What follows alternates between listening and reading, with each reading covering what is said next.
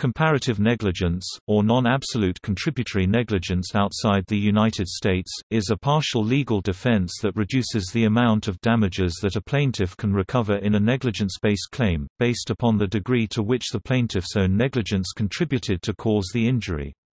When the defense is asserted, the fact-finder, usually a jury, must decide the degree to which the plaintiff's negligence and the combined negligence of all other relevant actors all contributed to cause the plaintiff's damages.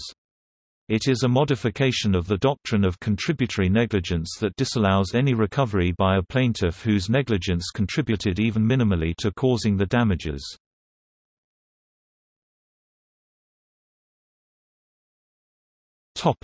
Explanation.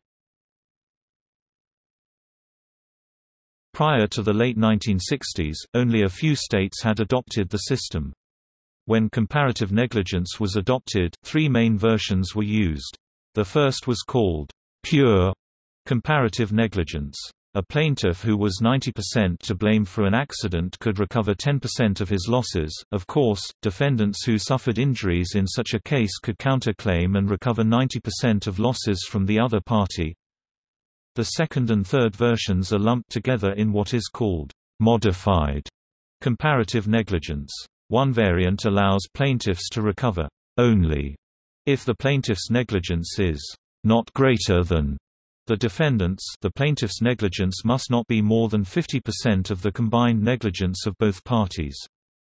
The other variant allows plaintiffs to recover only if the plaintiff's negligence is not as great as the defendant's. The plaintiff's negligence must be less than 50% of the combined negligence. The apparently minor difference between the two modified forms of comparative negligence is thought by lawyers handling such cases to be significant, as juries who ordinarily assign degrees of fault are much less willing to award damages to a plaintiff who is equally at fault than to one who is less at fault than the defendant.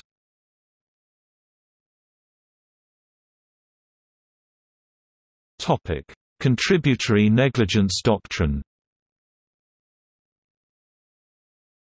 Some states, though, still use the contributory negligence doctrine to evaluate negligence in a tort.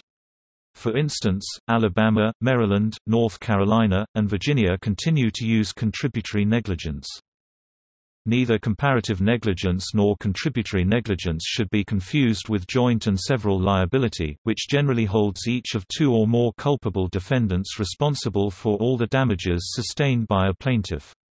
For practical reasons, a plaintiff who faces the defense of comparative negligence may wish to join all potentially culpable defendants in his actions, since the plaintiff's negligence will be balanced against the combined negligence of all defendants in apportioning damages, even if the plaintiff may not be able actually to get compensation from some of them. For example, if an insolvent individual and a major corporation were both negligent in causing plaintiff's harm.